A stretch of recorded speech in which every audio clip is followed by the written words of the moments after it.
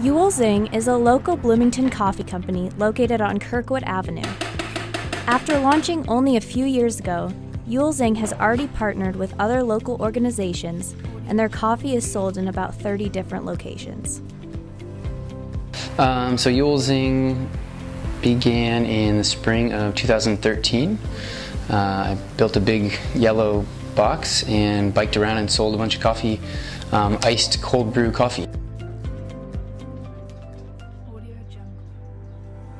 But then that first winter we started bottling it and selling it in grocery stores all over town, and that's where the business really took off. So we bottle a bunch of coffee in like 30 different locations right now.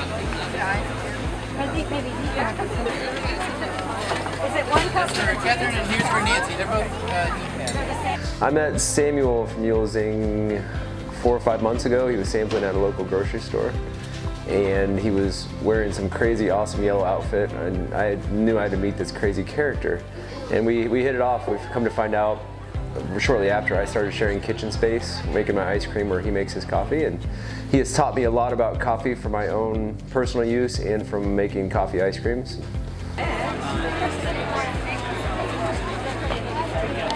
Our main thing is the way that we brew it, which is cold brew. So instead of brewing coffee with hot water, you brew it with cold water. And the way you do that is you use way more coffee and way more time. So we use a much higher ratio of beans actually sitting, and then they're in basically a giant tea bag for 24 hours. And so it's a slow motion process that you get all the good stuff, lots of caffeine and chocolatey, smooth, sweet stuff. But that cold water doesn't really dissolve most of the acids, so it's like 60% less acidic than hot brewed coffee.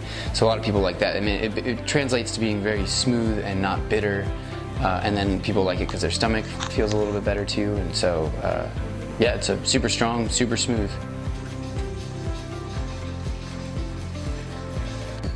And when the farmers market, we both applied to be at the farmers market this year, and the stars aligned. They asked if we would be willing to share a tent, and they said there's another guy, and it said his name. Like, that's my buddy. Of course I'll share a tent with him.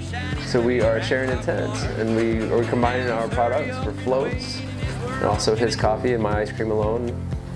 It's been a beautiful marriage so far.